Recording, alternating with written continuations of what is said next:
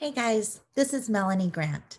Let's take a quick video and look at how we use 3M when we're looking at our CPT or HCPCS coding for professional-based coding.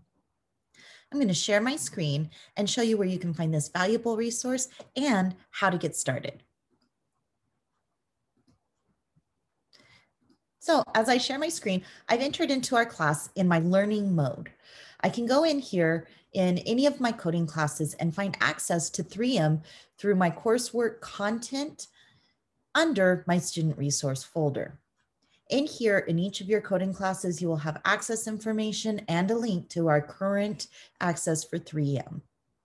3M is the name of an encoder that is used online to look up various different codes, including CPT, HCPCS, as well as ICD-10, CM, and PCS. It also has some really great valuable tools, which I'll show you in just a moment. This is just a short review video on how to use it for looking up specific codes in CPT and HCPCS. Make sure if you haven't looked at 3M before to take a look at our other videos reviewing this product. So here in my student resource information, I can see the current information that tells me what 3M is, how it's used, and most importantly, my current login and password. This is shared throughout all of our CNM classes, and this does change at least once or twice a year. So you'll want to copy and save this information or write it down somewhere useful. The next page takes you to the link, which will actually pop up as an automatic external web page from your class. If it doesn't, you should see this view here, which says open in new window. You may need to enable the browser to allow pop-ups. Otherwise, you'll just be stuck on this screen here. Usually, if pop-ups are not allowed, you'll see something here in your web bar. Once you've logged in, oftentimes 3M will save your login information, especially if you've set it up in your browser. I've done that with my Google Chrome browser, so it automatically logs me in as soon as I click on that link. This right here is going to be the full view of the additional pop-up that comes up. Sometimes this will be a little bit smaller, so it may look like this. I like it in big view because it helps me to see everything that's in here.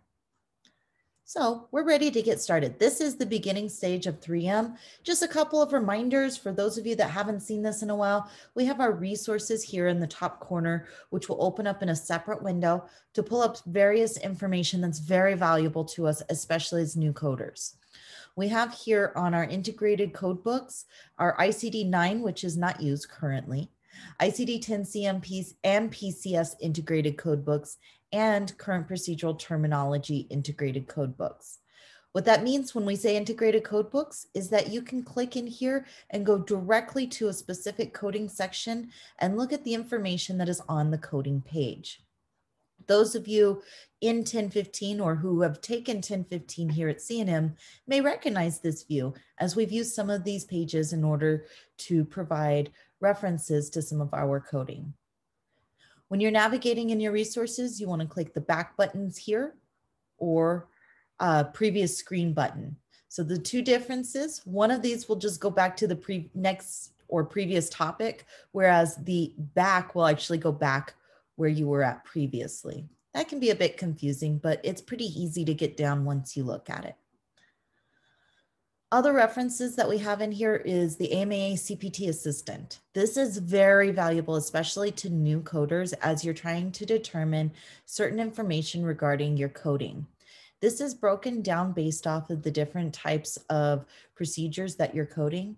So depending on what you're looking for, you can actually come in here and find your descriptor alphabetically and look for the information.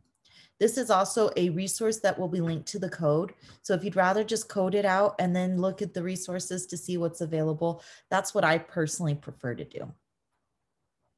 You have a pharmacology drug reference here, medical dictionary, anatomy appendices, which is very valuable when you're trying to determine different definitions for different body parts and looking at different coding breakdown of coding descriptors versus provider descriptors.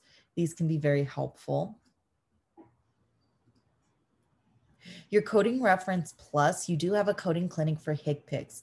What a coding clinic is this is the little question marks that will pop up when you have a specific item that you're looking at. When you're looking at coding clinics directly from the American Health Association, you want to pull up the information based off of the most recent quarter when it's possible. Other times you can also look at some of the older information because it will still be relevant at times. So if I was looking at the new vaccine code for CPT, this would give me all the information I need to know based off of the coding guidelines and new codes. So those are some cool tools that you can look at.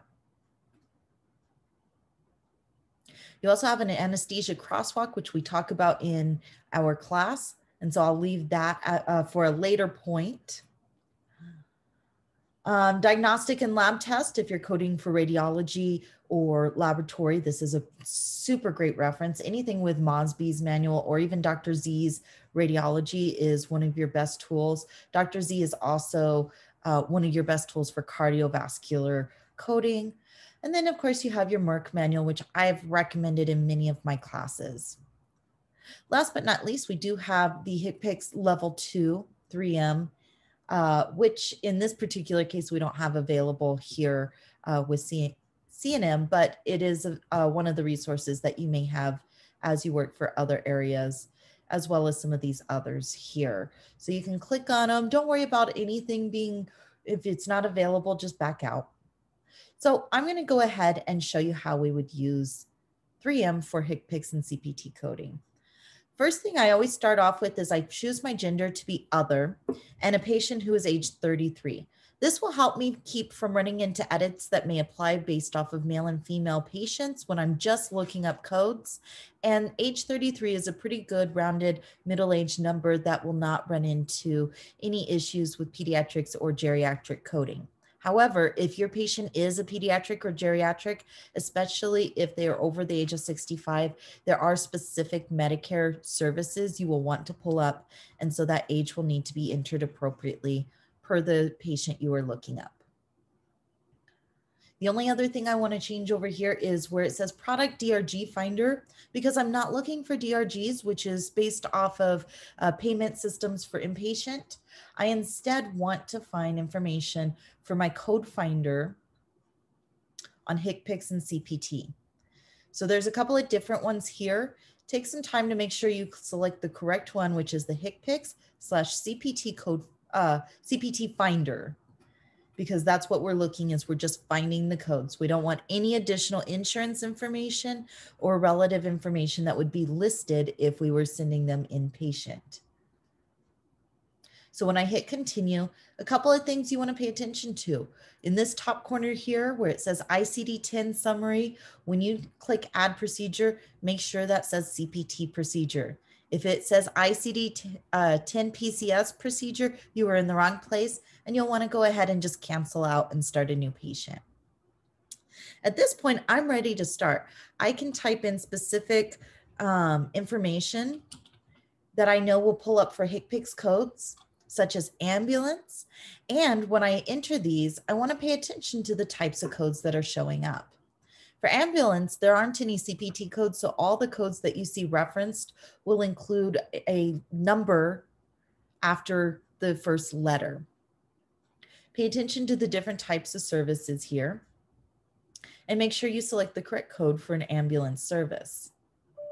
Select the information pertaining to the actual service itself and any information you may be given.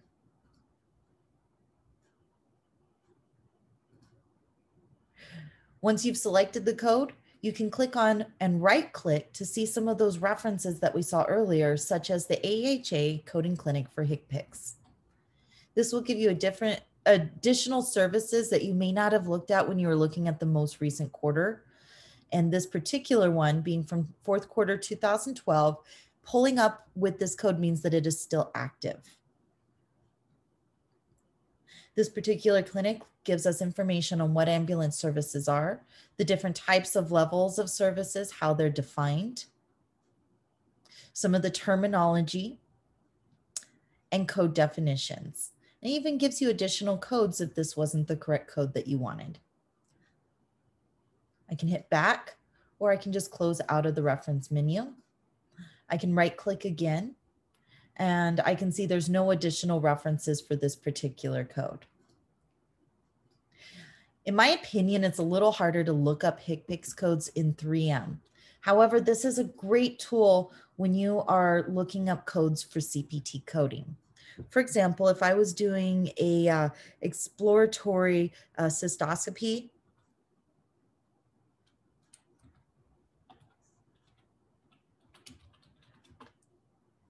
I could just type in the term, identify if there was a cystotomy or cystoscopy. Did I go in through an opening in the bladder? It gives me additional abbreviations that I would not find in CPT every time. And then it gives me all the breakdowns of the information that I would need. So if I was doing an exploratory cystoscopy, I would want to look and see if there was any specific information, such as transurethral through the urethra, diagnostic only, which is exploratory, and it would give me a specific code for my procedure. I can click on by right clicking, and in CPT, we have a few more references. We have the AMA CPT assistant, as well as the procedural terminology that we looked up earlier. We also have a coder's desk reference for procedures by Optum 360. AHA coding clinic for HCPCS pulls up and references. So I want to look at that when I see something like that. I can look here and see, okay, endoscopic procedures. And I know that this is for HCPCS. So this would be referencing times where my codes may apply to different scenarios. And so I can find cystoscopy here in the middle. This is just kind of a generalized overall HCPCS and CPT reference for any endoscopies. So there's a lot of really great information there. Once I'm confident with the code that I've selected and I've looked at all of my references that are relevant to me, I can go ahead and select this code for my coding. When you're using 3M, guys, make sure that you also pick up your CPT code book or your HCPCS code book to verify all of your codes. 3M is an excellent resource, and it can be used in lieu of a code book if you don't have it on hand. And in some offices, it's required to be used either as 3M or another encoder similar in order to select the codes into their system. This is, again, a great resource, but always verify your codes as we are learning, and we should learn in both our code books as well as online encoders. That's all for this video. We'll see you soon.